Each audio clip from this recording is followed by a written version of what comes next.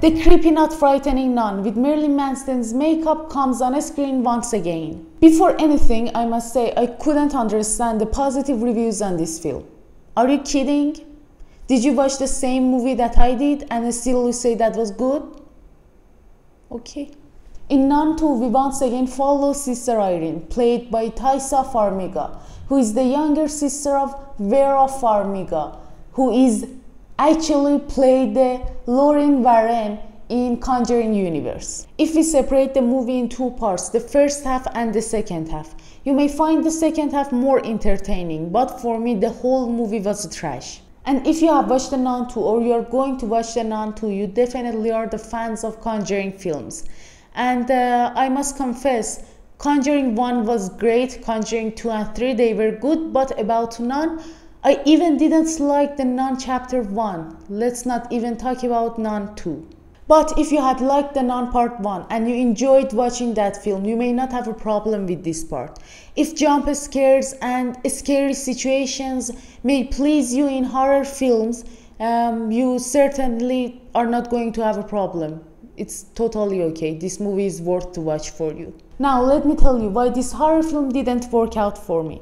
But before anything, I must say this movie goes around a boarding school with lots of kids. These kids are about 12 years old. I mention this to say that there are some characters in the film that they are totally pointless.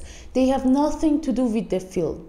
For example, this little girl Sophie uncomfortably keep watching Maurice and she has a teenage crush on him.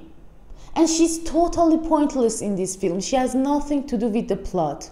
And also Deborah, she's just there. She doesn't do anything special. She has a poor character. So problem number one for me is poor characterization.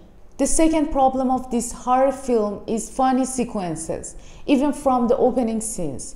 There is a priest who suddenly flies up and he catches fire and he burns to die.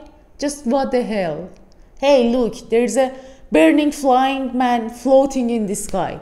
Just what the hell, dude? Or even the fighting scenes with the nun. No weapon, no knife, no axe, nothing, literally nothing. Bare hand, bare foot.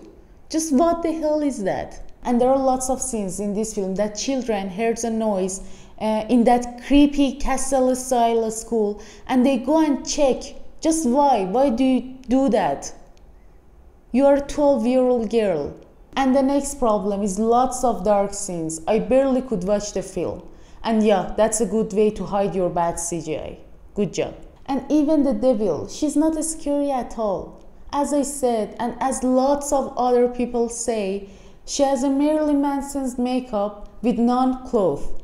Kidding? Is she scary? I think the time of horror films with jump scares and scary noises had gone. We need something new. We need new tricks. We need interesting story. And everything in Nun II is predictable. There is nothing that you haven't watched before. Everything is repetitive. Repetitive plot, repetitive evil, repetitive tricks, literally everything. The IMDb rate to this movie is 6, Rotten Tomato is 44 and Metacritic is 47. And my rate to this bullshit is 3 out of 10. The movie goes worse and worse till the end and it consists on constant jump scares and a very weak story. That's all. Thank you so much for watching. If you liked the video, please tap the subscribe button, then send it to your friends. If there's any question, any mistake or any suggestion, please let me know. Love you all. See you soon.